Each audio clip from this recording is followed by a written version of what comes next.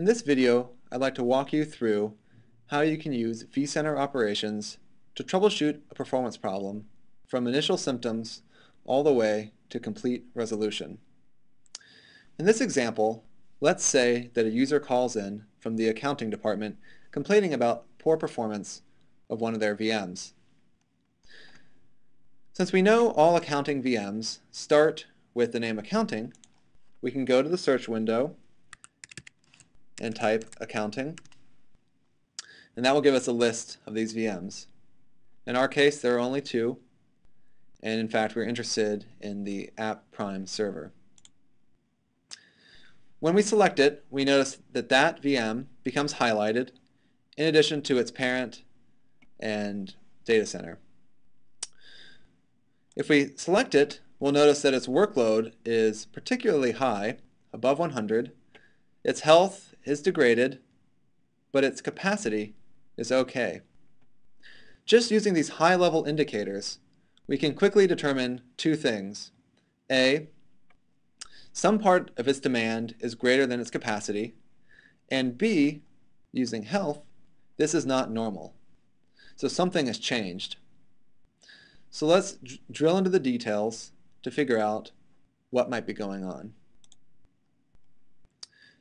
In this view, you'll notice that we have the same three different high-level metrics here that we had in the previous view. We have workload, health, and capacity. Again, we see that workload is particularly high. If you look directly below that, you can see that workload is broken down into its four constituent components consisting of CPU, memory, disk, and network. In our case, disk and network are virtually unused. CPU is pretty low, but memory is actually very high. And indeed, we can see it's the memory value that's causing workload to be so high. So why is memory high? What might be going on here?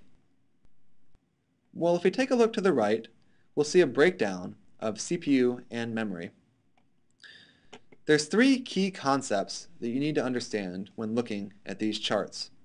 The first is demand, the second usage, the third capacity. Demand is simply a measure of what this VM wants. Usage is what it gets, and capacity is the most that it can get. We can use these three metrics to reason about whether a VM is getting what it needs or not. We can see for CPU that its demand is slightly higher than its usage. That means this VM wants more than it's actually getting. Since we see that demand is below its capacity, it probably means that it's a population pressure problem on the host. There's a bunch of other VMs that also want CPU. But CPU isn't our main culprit here, memory is. So let's take a look at memory.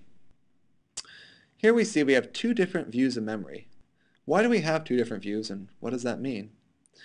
We have VM memory, which looks at the configured amount of memory for that VM. And here we can take memory, demand, and usage into account in making sure that our VM is correctly sized. We see in these cases that actually both of these numbers are much below our configured memory size. So we see that, okay, this VM is properly sized. It's not a problem.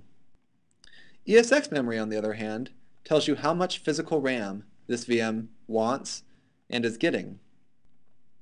In our case here, we can see that the physical RAM is demanding 780 megabytes, but it's only getting 625. So why might that be? Why does it want more than it's able to get? Could it be a population pressure problem? Let's scroll down and see. Well, if we look at the parent, we see that the parent has a pretty low workload. So more than likely, the parent object, in this case the ESX host, is not contending for memory. Thus, it's not a problem of having too many VMs or VMs that want too much memory on this host. Maybe it's a problem with the VM itself. Let's check if its limit is set properly. For that, we can dig even further deeper into our All Metrics tab. The All Metrics tab lists every stat that VCOps collects for this object. Some of these stats come from VC, others are derived by our product. In this case, we want to check out memory. And if we scroll down, we'll see that we have the VM limit stat. We can double click on it to bring it up over here. Now we see something interesting here. We see that this limit is set to 524 megabytes. So why would a limit be set to 524 megabytes? It's curious. Perhaps it's the limit that's restricting the amount of usage that this VM can get. Indeed, its limit is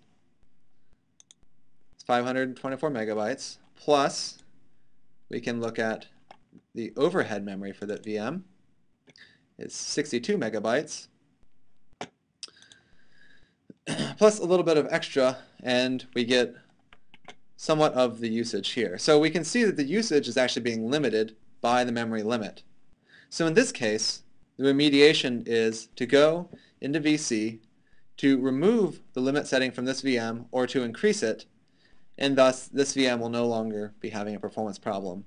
It'll be able to get the amount of physical RAM that it needs.